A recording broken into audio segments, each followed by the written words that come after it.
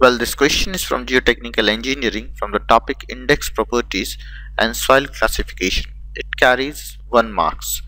In this question, it is asked that if porosity is denoted by N, specific gravity of soil by G, then the hydraulic gradient of deposits to develop boiling of sand condition is given by.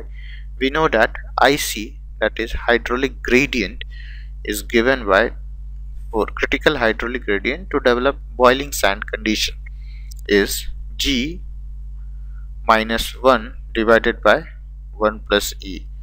Also, we know that N is equal to E divided by E plus 1.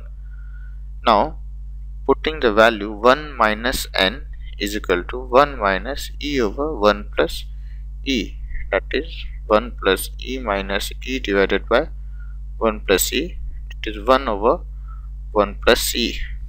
So, it means 1 minus N is equal to 1 over 1 plus E. So, putting here we get IC is equal to Z minus 1 divided by 1 plus 1 divided by 1 plus E. So, from here, that is, we get IC is equal to Z minus 1 into 1 minus N. That is, C is the correct answer.